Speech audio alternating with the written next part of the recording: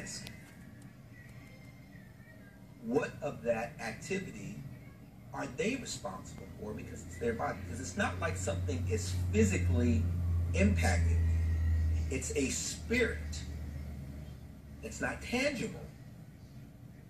So how do you prepare for that if everyone just starts falling out? I do believe in this particular situation, there was an assumption of the risk. I think your heart was heavy. You had a lot of stuff.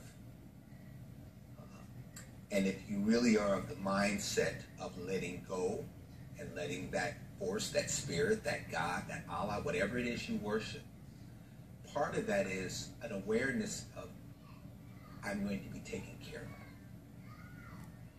You understand what I'm saying? Yeah. So I'm going to have to dismiss you, Matt. Okay. Case closed. All rise. Judge Ross has ruled in favor of the defendant. The plaintiff's claim is denied. I feel that they knew that I was under the Holy Ghost and that they should have been there to catch me when I failed.